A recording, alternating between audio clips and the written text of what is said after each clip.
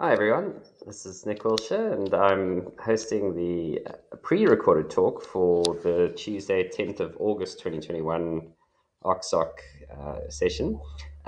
We are all in the field this coming week, so we are preparing this talk for all of you. So some of you actually may watch this talk before the usual Tuesday evening session at 6:30. But the link will be made available after the recording of the session. And so if you do watch it at the normal slot, that's great. And if some of you catch the link before, please go ahead and watch it and start commenting on the talk. It'll be a little bit different, the format this time in terms of the questions and answers. So instead of using the live chat box on the right-hand side of the talk, please use the comments button on the video and ask whatever questions you like or comments, and Claire will be getting back to you on that page, so you'll be able to get notifications of the answers that she'll give you about your particular queries. So today's speaker is Claire Browning. She's a paleontologist, and so we're very lucky to have her. She's recorded her talk for this session, and it's about to play as soon as I've introduced her. Some of you may have met her. She's the current curator of the Karoo Palaeontology section at the Iziko South African Museum. And her talk is about the period about 260 million years ago in the Karoo. She was born in Gqeberha and studied at Nelson Mandela University, where she completed her undergraduate. Claire spent a year studying photography after she returned to NMU to complete an MSc in geology on the Bokkeveld group fossils in Steytlerville. She took up a contract lecturer position at NMU before accepting a full-time position as a geologist at the Council for Geoscience in Cape Town, where she worked for 9 years on a mixture of commercial mapping and research projects throughout South Africa and Madagascar. So she's very nice person and is very keen and a very good researcher. So she has a lot of interesting things in her talk that I'm going to play just in a second. So let's put this out and hopefully it all plays correctly from the first time. So here we go. Hi everyone and welcome to today's talk. My name is Claire and today I'd like to share with you some stories from the ancient fossils of the Karoo. Driving through the Karoo from the mother city to Joburg invokes different emotions in different people. For many it's a long, boring, flat road where you have to keep kids busy by playing games like I Spy. And after the fifth S for sheep, everybody gets a little tired of that game too. To others, the sense of peace and stillness invoked by the open landscape offers a welcome escape from the chaos of modern city living. Today, I'd like to invite you to add one more dimension to your experience of the South African Karoo, an appreciation of deep time. I will take you through a journey into deep time by telling you 3 stories. Let's start with a story about a paleontological paradise. So the dry landscape that we know today was not always like this. When the massive supercontinent Gondwana was still around, present-day South Africa looked very, very different for a long time. Here's a reconstruction of what Gondwana looked like about 260 million years ago. And you see, it kind of looks like a massive jumble of continents. And that's really what it is. Modern-day Africa, India, South America, many other continents were all joined in the supercontinent known as Gondwana. And for about 120 million years, this supercontinent was really quite stable. In fact, the Karoo area records changes in landscape from glaciers through meandering rivers to dune fields and lava flows. And over this time, the animals and plants living here changed in remarkable ways. And the stories of these changes are written in the rocks and fossils waiting to be discovered. In this beautiful painting by Megan Newman, we see the Karoo landscape about 285 million years ago. Most of the snow and ice that covered South Africa during the Karoo Ice Age has now melted away, and large areas of the land are covered with forest that will be buried deep into the earth and eventually form coal. Fast forward to 265 million years, and the inland sea has completely dried up. The Karoo landscape is now dominated by meandering rivers, where a diversity of plants and animals live and die. These may look like dinosaurs, but they're not actually. They're quite a lot older than the dinosaurs, and they're actually the very distant ancestors of mammals and tortoises. Then, around 252 million years ago, disaster hit, the biggest mass extinction event ever seen on this planet. The devastation to life on Earth is recorded in minute details in the rocks and fossils of the Karoo. Changes in rainfall pattern, soil erosion, and all other kinds of physical features resulted in the die-off of huge amounts of vegetation and animals, and this die-off is recorded in these rocks. In fact, the Karoo Basin is the best place on Earth to study the effects of the end Permian mass extinction on land, and it's therefore of scientific importance on an international scale. And now for some dinosaurs. We all know how much people like dinosaurs. These are very early dinosaurs, and they were on the Karoo around 190 million years ago. Africa at this time had moved further north, and it was very dry here. In the background, you can see sand dunes and volcanoes. Pangaea, which is another supercontinent, was cracking up, and the hot molten lava was oozing out of cracks in the earth. Other than dinosaurs, there were also very early mammals on the landscape, and many different types of plants like ginkgos, monkey puzzle trees, and cycads. To many people, fossils hold value in the fact that they are heritage objects, and fossils are also fascinating to people because they tell the story of life on Earth and how animals changed over time. And seeing as we're a part of that system, it's inherently interesting to some people. But for those that are not necessarily interested in the origin stories, fossils are also of importance for other reasons. One of them is as a tool to be able to tell us about commodities. And a really good example of a commodity that we use every day and that we need fossils to understand is coal. And in South Africa, most of the coal fields come from fossilized Karoo plants that died a very long time ago and are now buried deep within the rocks. Other examples of commodities in the Karoo, or exploration in the Karoo for commodities, is that of uranium and gas. And these are quite controversial topics, which I'm not going to get into today. A less controversial use of fossils is paleotourism. Here's some photos of the paleotourism center known as the Kitching Center in New Bethesda, just outside Graaff-Reinet. And for those of you that don't know, Graaff-Reinet is in the Eastern Cape. So at this center, you can go with a local guide to have a look for fossils in a riverbed. And you can also go to the center where you can learn about how people take fossils out of the rocks in a process called fossil preparation. And there's similar initiatives around the country, like at the Fossil Trail in the Karoo National Park. So if you wanted any other reason to care about a pile of dead bones, the verdict is out, and we as humans are currently the leading cause of the 6th global mass extinction event on planet Earth. But we're also pretty smart primates, and there's some hope that we'll be able to figure out how to mitigate some of the devastation that we've caused. One of the tools in our climate change fighting toolkits is to learn about past extinctions and how life has recovered from them. And to do this, we need to study the rocks and the fossils, and this is why it's so important to do so.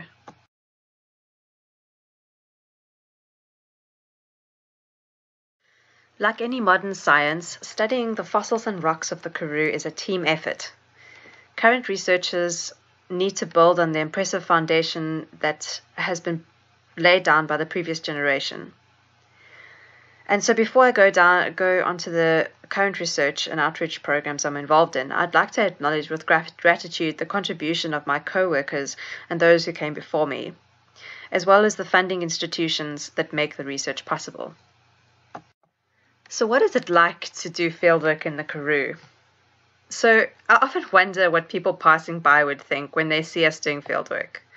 They might see a bunch of people sitting antisocially, scratching through dirt, or they would see people wandering through the veld a couple of meters apart from each other with their eyes firmly placed on the ground in front of them. Perhaps people are thinking that we're in a search party for missing car keys. The reason we are also focused on the ground is because it takes a lot of concentration and training to see the tiny fragments of bone and the shapes in the rocks that mean that there's a fossil inside them. When we do find something interesting, aka a fossil, and not a plant or a flower, which we tend to get distracted by sometimes, we log it onto our logbooks and we carefully locate that fossil using a GPS. We write down the details of the rock surrounding it as well. And if the fossil is really large, we spend a couple of days digging it out of the rock and encasing it in plaster of Paris before we carry it back to our vehicle. And carrying it back to the vehicle is often quite a nerve-wracking process. The plaster jacket's really heavy and it often takes a lot of people to carry. And usually the best fossils are found on the steepest slopes right at the top. So during a 2-week field trip, we'll usually collect about 50 smallish fossils and we'll log in our notebooks the really large fossils that we'll need to come back for. Back at camp, in the evenings, we lay out the fossils on a table and we excitedly show our colleagues our finds for the day. Often the best find wins a beer and that person can enjoy the best seat at the fire. One of the best parts about doing fieldwork is that we're able to visit very interesting places that many people might not get to explore. And sometimes we're even lucky enough to find a camping spot with a view.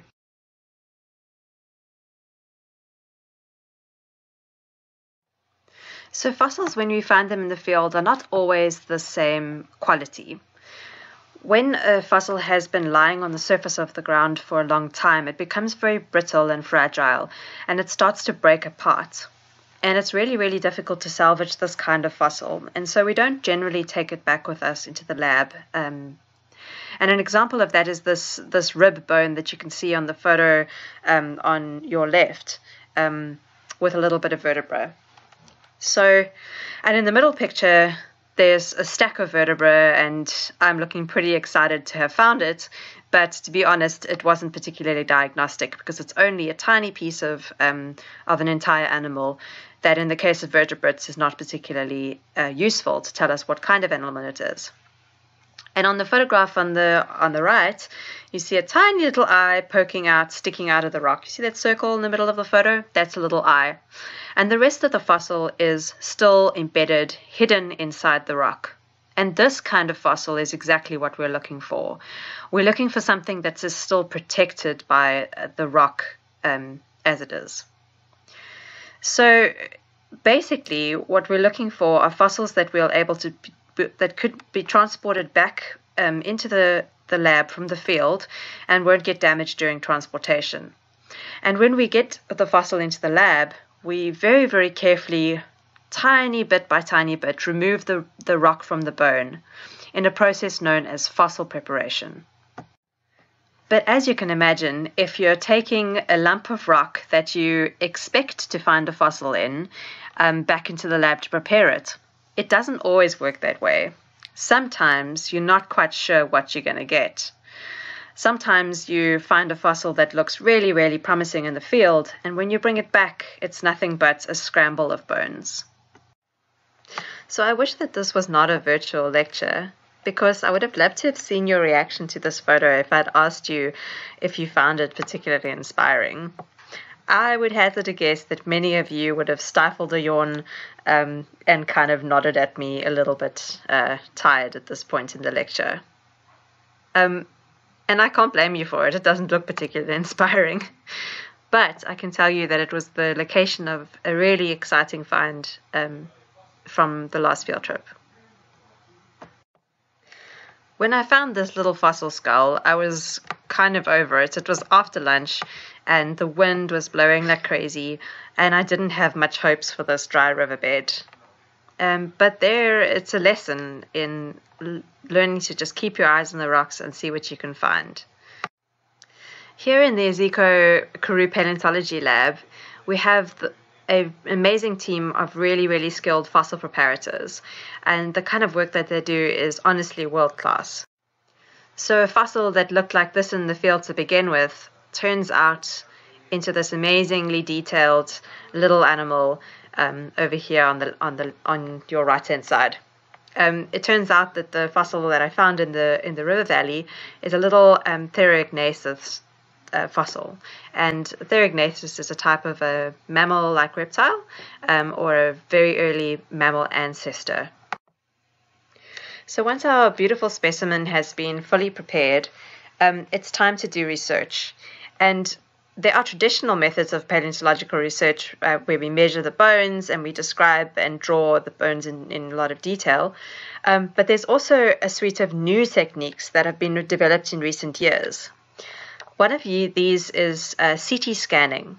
And in the photograph on the top left, you'll see my colleague Moefe at the the Central Analytical Facility in Stellenbosch, and she's busy scanning a little skull of an animal known as a Kistocephalus or Cystocephalus.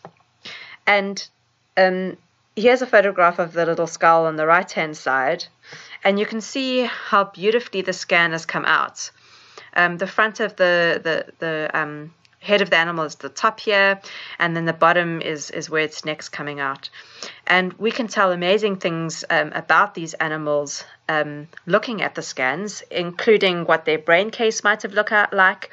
And at the moment, we're doing some research having a look at the inner ear of this animal to see, to find out how it heard sounds, and to see whether perhaps it might have been an animal that spent a lot of time underground. So once the research has been done on a particular fossil specimen, it gets put into the collections.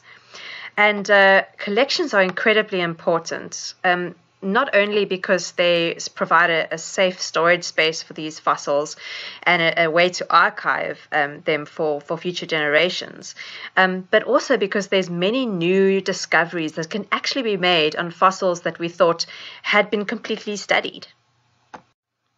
And one really good example of a hidden treasure found in the Karoo Palaeontology collections is this little snout of, it's not really little, the snout of a Gorgonopsian.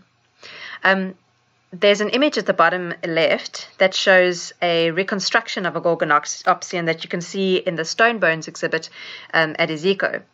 And the snout that my colleagues and I found in the Karoo Palaeontology collection was only a partial snout of one of these Gorgonopsians. So you'll see the long tooth, saber tooth, at the fronts of the face of the animal, and at the top you might see a tiny little black dot. And to the trained eye under a microscope, this is pretty significant, and I'll explain to you now why. So my colleague, Dr. Julien Benoit, who's based at the Evolutionary Science Institute at Wits, actually found this, or recognized this callus on the snout of the Gorgonopsian. And he brought it to me in my office because it was really quite peculiar. It's kind of this darkened texture, or darkened color, knobbly texture on the bone. And in the inside, we saw an embedded tooth.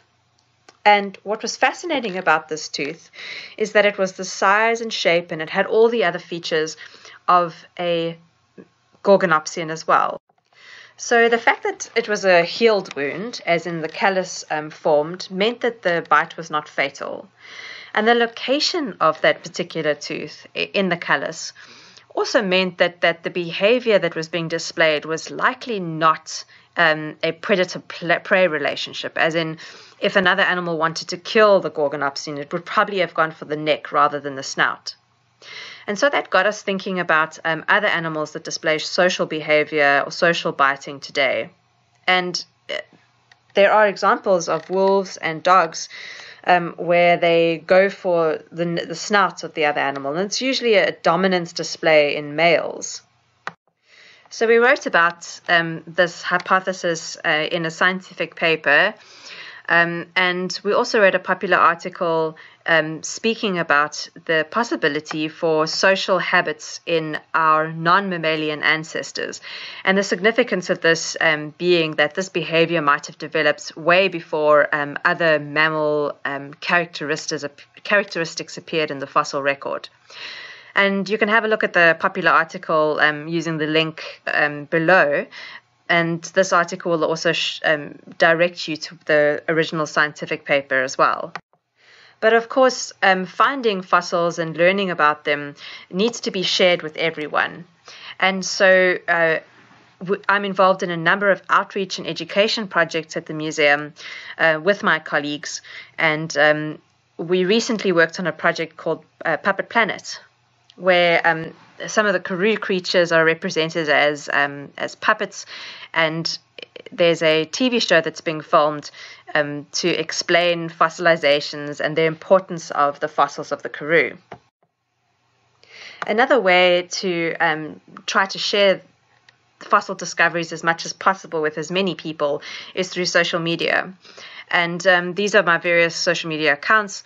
But you can also follow the discoveries made through the Iziko Museum's social media and website.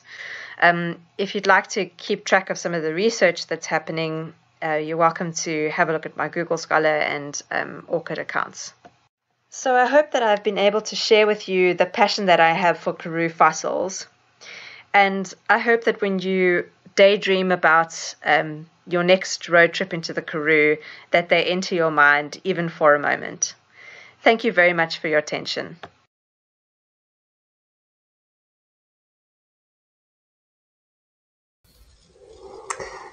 Well, I hope I timed that correctly. It was really, really interesting. Thank you, Claire. And I'm sure there are going to be some very good comments and questions for you. So for everyone, just don't forget to subscribe to the YouTube channel if you haven't done so already, and to add your comments so that Claire can receive your questions for this pre-recorded talk. And we will catch you all in a month's time again for the next speaker. Thank you very much, and I hope you all enjoy it and have a great evening once you watch the talk. Cheers, everyone.